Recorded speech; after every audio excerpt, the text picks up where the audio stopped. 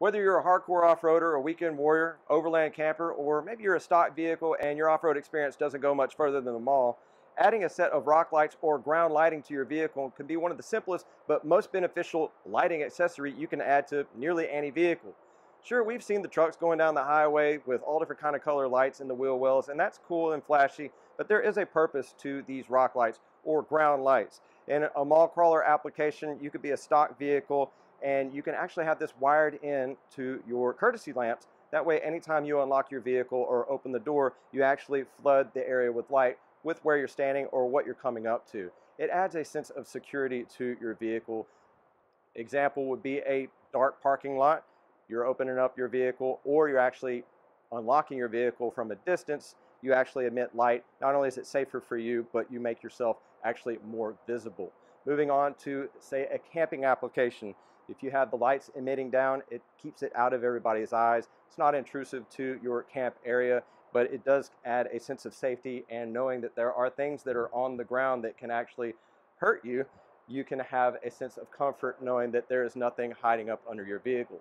Moving on to the off-road applications, not just for negotiating over rocks for your spotter, have an easier way of seeing, but should you have a situation where you break something on the trail, you now have a fixed lighting. You can remove your wheels or any of your components, fix whatever you have, your lighting's there. Sure, you can use headlights or anything like that to have more direct lighting, but you can see what's going on, get you set up, and get you back on the trail. So ultimately, you're adding a safety feature to your vehicle.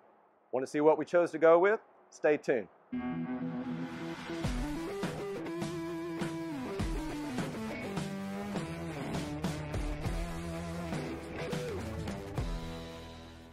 Hey, welcome back to the Gator Overland channel. I'm John, and in today's video we'll be installing these LUX lighting system rock lights to the bottom side of our Jeep Gladiator. Now, why I chose to go with the LUX lights? Well, nearly every off-road manufacturer in the game offers a set of off-road or similar rock lights to go on the bottom end. A lot of them are actually just the same lights, rebranded, put in a different box, and more often than not, they are an economical buy that come from another country outside of the United States and can lead to problems with quality control.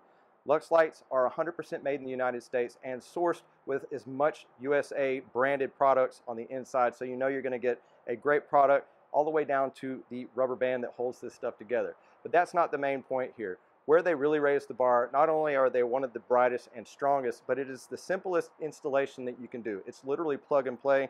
They offer little box controllers that work with your auxiliary group if you have that. If not, you can work it with switches as well. But the best part about it, it's a no-drill application.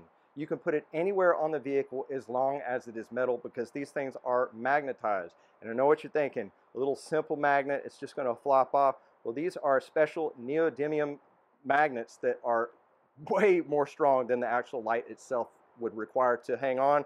And I mean, watch your fingers because they pinch real quick. But that's a guarantee. We will test this to see how strong they are. But basically, simple as it can be. Wiring can be difficult sometimes. You remove the difficulty out of it. It's plug and play, and it's made in the United States. It does run a little bit on the high end, but in the idea that you're in an off-road application, you go with the concept of buy once, cry once, and here you go. It's the LUX lights. Let's get it installed. Before we get started, I wanted to preface that I am not affiliated with LUX Lighting Systems, nor is this a sponsored video. This is just me doing research, investing in a product, installing it, and paying it forward to you guys in the process. If you've seen any of my previous videos, you understand that they are full of information and tend to run on the long side. So for your viewing convenience, this video is time-stamped, allowing you to go to any point in the video without actually having to scroll or watch all the way through. Don't forget to check the description below, as I'll have links to the LUX lights as well as tools to help install the lights and any contact information via email or social media should you have any questions about my build or the installation today. So what do you get? As we are a truck application, it's ideal to opt for at least a length set of 20, but smaller SUVs and car applications can probably get away with 10. You can pre-measure to get the ideal. 20 is always going to be the safe measure. There's not much difference in price between the two. In the kit, you'll get your set of lights here and some zip ties. As you can see and mentioned before, we have a thermoplastic layer here that's good from -40 all the way up to 105 degrees Celsius. We have our neodymium magnets here. There's a set of 4. They are triple coated, nickel for strength, copper for heat dissipation, and then the epoxy. And that allows you to go directly there. It's 100% waterproof sealed, and with the shape that you have there, it allows the orb light to expand out. Now as far as the lighting, it's 150 milliamps, so times 8 is going to be at about 1200 milliamps, which is actually 1.2 amps. So these are very, very low draw, and the advantage of being so bright, they actually dissipate heat through the magnets into the metal that they attach to. Not only is the epoxy resin that this is made out of, but the insulation here is also impervious to oil, fuel, and UV. So you don't have to worry about these breaking down anytime soon. And as simple as it gets, you just connect it to metal, and it's got quite a bit of resistance to come off there. Super strong. Now you can opt for the controller box. I have an auxiliary group pre-wired in my truck, came from the factory, and this allows you to wire in 12 sets of lights. You can double up in some cases if you need to go more than that, and they have resettable fuses, so if there ends up being a short, it will actually opt out until the short is fixed and then fix itself. But literally it is simple as taking your end wires that are pre-cut for you and putting the negative into the negative side and the positive into the positive side. It has got 3 zones that you can run on separate switches if you want. I've already got one zone 3 already wired and just out of the way. I only plan on doing the 2 zones for 8 wiring. You twist this together right here into a butt connector and you connect it to your auxiliary group wire and you push the button. It is that simple. Otherwise, if you want to keep it simple, this is a little bit more costly adder for the application. You can do butt connectors, but keep in mind you have 8 main wires with 2 wires in each. That is 16, so you'll have to twist butt connectors and consolidate down until you get to 1, so basically 8 to 1. This is just basically going to make things that much easier. So let's go over some tools we might need to install this. Alright, just a brief overview of what you see here is definitely what it will take to get the job done. You may have some tools of your own to make the project go even easier. We have our universal screwdriver here. We have our terminal crimper with end cutters. I went ahead and put out some needle nose pliers, a wire stripper. You can also use a utility knife. Electrical tape will be needed. You have heat shrink there if you want to opt for it. For good measure, you got a measuring tape. Probably won't need it, but it's good to have anyway. You want to have a marking utensil. Anything, you know, marker, pen, that way you can pretty much mark where the lights are going to go and you'll always remember where they were. Moving on to the wiring portion of it, I'm going to use this little deer feeder battery. It's a 12-volt battery that will allow me to run all the wires to this prior to wiring everything, and I can get all my lights affixed and figure out the lighting on the ground rather than running all the lights and figuring out maybe I should have moved one down. So this will be a little bit more of a step, but in the long run it's going to make things easier. So definitely nice to have these for any of your electrical projects anyway. If you're going to be doing the simple lighting, you want to have some type of rocker switches, whether it's a single, dual pole, triple pole setup like this. Maybe have some additional zip ties. All your terminal connectors, your actual lights themselves, they're going to be on the whites only is a 20 AWG, and for the red, green, blue whites, or RBGW, I think is what it is, they're an 22 AWG. I usually run 16 gauge on pretty much everything in the vehicle, but it's a little bit overkill for the amp draw of this, which is very minimal. So when it comes to your connectors, definitely look at what size you're going to be dealing with. You could double things over and put them in here, but you'll probably want to look for the ones that are the red insulated plastic on the outside. And we have our butt connectors, Spade connectors if you want quick disconnect, and ring terminal connectors if you're wanting to go to any grounds or battery sources. Now I did mention earlier that you could run these lights off of a courtesy group. Well, you'll need something called a diode, and basically a diode is one-way traffic line and it doesn't allow it to go both ways. So in the idea that you have your rock light connected on the output here, you can have your power source from your auxiliary group coming into this one, and you can tap into your courtesy lamps and have it connected to this one. That allows you to turn on the switch on the dash and turn on the lights, or when you open up the door, it will turn on the lights. But when you turn on the dash lights, it will not allow power to go on and turn on your courtesy lights. You wouldn't want that every time you turn on your rock lights for every other light to come on too. So it's a nice little inexpensive smart way. This is up to 3 amps, so more than perfect for this. I might not do this particular option, but it is always available to do. And definitely if you're running anything off your battery, put in a inline fuse. That way you have your first source of contact. You You always put this as close as possible to the actual battery source itself. So if it was nearer to the battery, you put this here, and then you'll go to any of your switch parts after that, more or less like this if you wanted to. And now it's time to get started. We're going to start out with the 20-foot length, starting from the back and working our way forward. We're going to bring everything over to this little battery, and we're going to use a set of gator clips to just kind of pull everything together. Now on the inside of the actual leaflet that allows it to hang, there is some instructions basically telling you to go ahead and clean any obstructions, dirt or grime that could be anywhere that you're trying to affix your magnets to make sure that it has a good clean contact, and a little bit of wiring how to, but it's so simple that pretty much anybody can do this, but it is nice to have the detailed nomenclature here. All right, now to the easy part. As you can see, I have things pre-laid out. I got 420s out back, 410s up front. I did have to improvise up here on the front end. You'll find that a lot of vehicles and more modern vehicles these days either have a plastic shroud, fabric shroud, or the internal components of the fenders are made of aluminum. In our case, we had a plastic shroud. So what I did, I found a high carbon steel hacksaw blade, stuck it in a vise, bent it back and forth a few times, and boom, snap perfect length, highly magnetized carbon steel, and I affixed it to an existing bolt on the inside of the fender well. It's going to make for a perfect application for this light. Be able to feed it through the plastic and everything's good. So you may have some instances that you have to overcome and adapt, but other than that, it's going to be simple. Let's get these stuck on.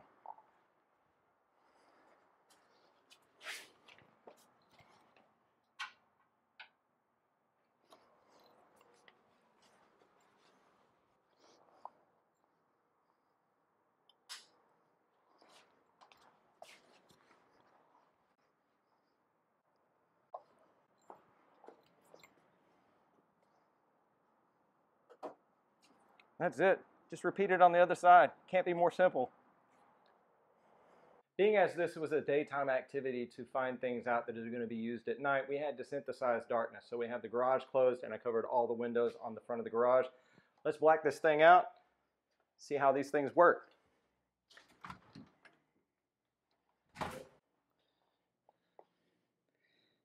Let there be light. All right, we got our lights going exactly where we need. As you can see, we have plenty of visibility in there if we need to change any parts on the trail. We have light down here, looking at it from the frame side. We have them positioned all the way down, and then going towards the back, we have them just up here, which gives a pretty good amount of area all the way back to the bumper and tailgate area. So that should be good for us. Before we fish all the wires up here into the engine bay, we need to figure out our actual power source. Now, some of y'all are going to opt for the less expensive option, not using the controller and just using an actual switch. So the switch, the way it will be operated, you have your ground here at the top, you have your power in, which will be coming from the battery, and power out to your actual rock lights. Now, being that you have 8 individual rock lights, some of you will be 12 or even more, you will take all those 8 wires, you will take all the red, twist them all together into one final wire, and that will go on the output here. So basically you're going to have to Christmas tree them all down using butt connectors. As small as the wire is, you could probably get 4 into one connector, and then from there go to 2, and then 2 into 1, and that 1 will connect to that middle pole. This will just go to any ground location underneath the dash. Any source of non-painted metallic source will be a great ground if you want it to light up. This will still operate without grounding it. It just won't light up the switch.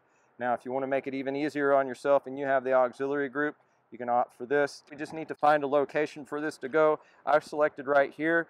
This might not be the best for some, but they do come with an actual setup of double-sided tape for you to stick on everything. I live in Southeast Texas. It's super muggy. This stuff does not hold up. So I'm going to utilize the self-tapping screws, and the screws that are black in here are what hold on this lid.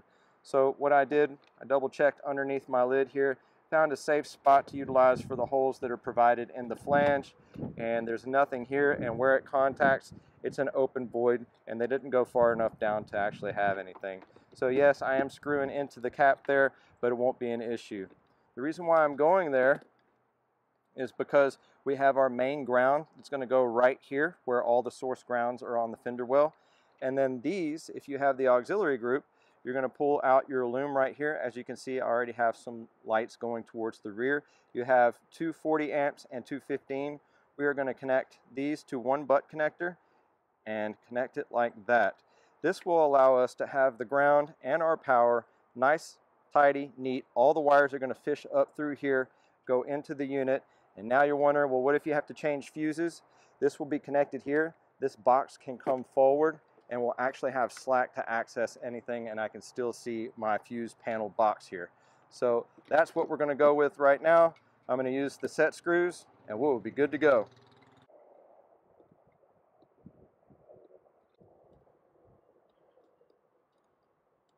Now we're connected.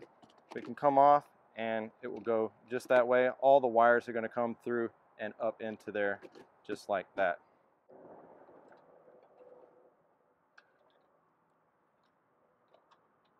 Now that we have all of our wiring routed to the engine bay, comes the easy part, trimming it and plugging it in. It's that simple. As you can see, choosing to go with 10 foot and 20 foot came out with plenty of excess, but definitely go with 20 foots if you have a truck. I have one wire that came out just long enough to not be short, but it's going to work out in this situation. This is everything that came from the passenger side, and this is everything from the driver's side and then up over the firewall. So let's get started. Wiring to the AUX controller. As you can see, we have 3 zones here. You can set it up to where each zone is on its own switch, setting off different lights at different times. And the idea, we want to have 8 wires going to 8 lights, and we are going to combine zones 1 and 2 so they come on at the same time. As you can see, I have zone 3 just wired and laid back for either future use or I don't intend to at all. But this is where paying a little bit extra makes things super easy. Pull it in right here. There's 8 individual holes here. If you have more that you're splicing together to go to 12, just combine them before actually coming in and send in the one wire. As you can see here, we have our negative lines and our positive lines. It is as easy as sliding this in and tightening down. And it is literally that easy. Just trim to the length that you need, put it down here, out of the way, and then all you have to do from here is connect your ground and these to your auxiliary group. So the underhood wiring portion of this is going to be specific to the Jeep Gladiator and JL Wrangler, but it will be very similar for most others. As you can see, I have the split loom run from the driver's side over through and terminating into zone 2, and the same, I have the passenger side run up and around, tandeming in right there and terminating into zone 1. Look how nice and neat everything is. As mentioned before, it's got resettable fuses, so if you end up having a short, it will reset after you correct that. Now you have your negative that's going to go to your ground, and you have your 2 zones that are going to go to a source of power. For those of you running to a regular switch, that's what you will connect to your power. If you're going to run an auxiliary group, 6-shooter or anything like that, here we have our 15 amp auxiliary button 3. Those are going to connect right there. That's that. We're ready to plug this stuff up. Now that we have all of our lights wired to our control box, all we got to do is connect our negative to a ground and our positives to a source of power.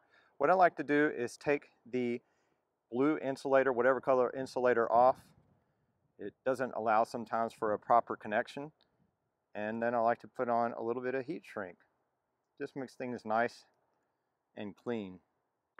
Now when you're using a set of crimpers like this, you'll notice that there is a split in the actual barrel. You want to use the side away from the pinch point. So see this would be wrong. There's a split. You want to put the split in the curve point and the pinch point on the back. We have our heat shrink already on there. And then you just squeeze.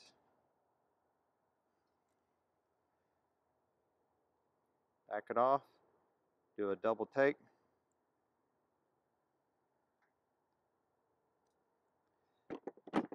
And now you can see you have a proper done with the wire. Slide that bad boy up there like that. Yeah, look at you, you're a pro. We're going to connect that bad boy right there.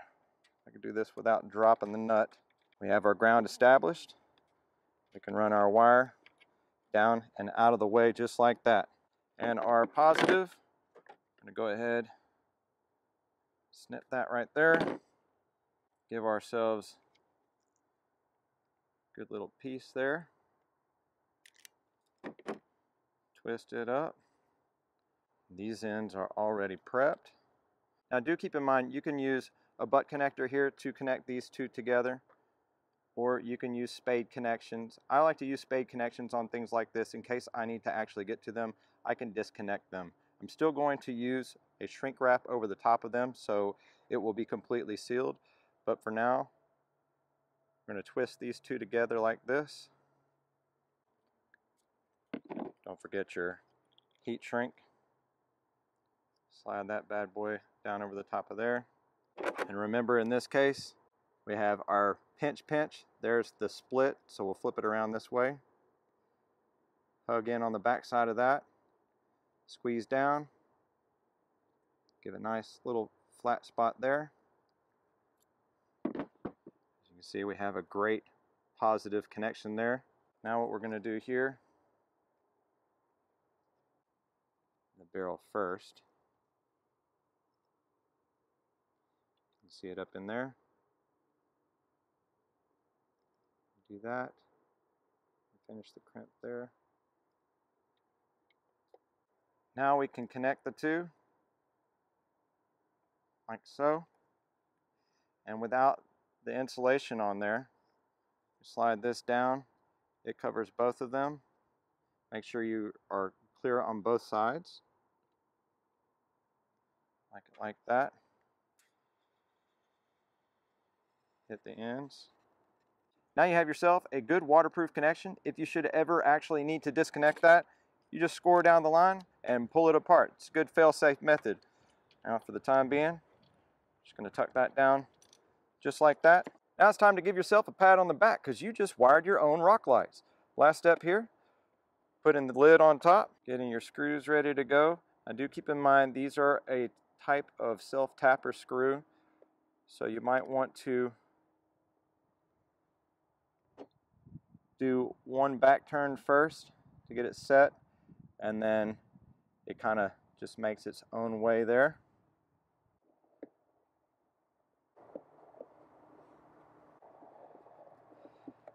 While we're waiting on the sun to go down so we can see these lights at night in the wild, figured right now would be a great opportunity to show you exactly how strong these magnets are. Now I know many of y'all will probably be going through either automatic car washes or manually washing your vehicle with a pressure washer, and you're curious to what these magnets can withstand. Now do keep in mind that the actual tensile strength of these bulbs themselves are up to 4,000 pounds, and the actual compression strength of these particular light bulbs is over 7,000 pounds, literally almost twice as much as this vehicle. Not twice, but close. So you can actually smash these pretty good. But how strong are they going to be up against the vehicle as far as pressure goes? Well, we're going to test it with a 3,100 PSI pressure washer here, and I'm going to have a 2,500 PSI nozzle on the inside and put it to the test. Let's check it out.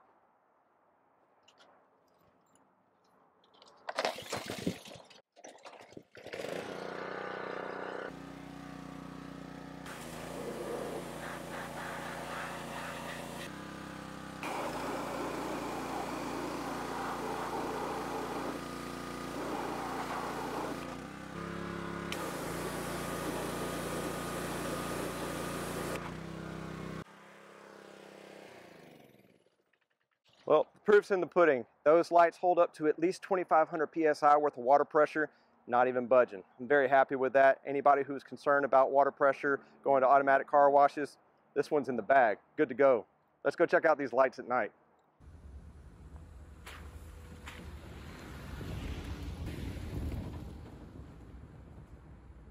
Here we are pulling into camp at dusk. It's really the darkest, hardest to see time. There you go. Safe feet are great feet. Oh yeah, check that out. That is awesome. Full 360 all the way around with good frontal area, all the way around to the back. I would say off to the side of the Jeep, it's at least 3 foot of ambience, solid ambience.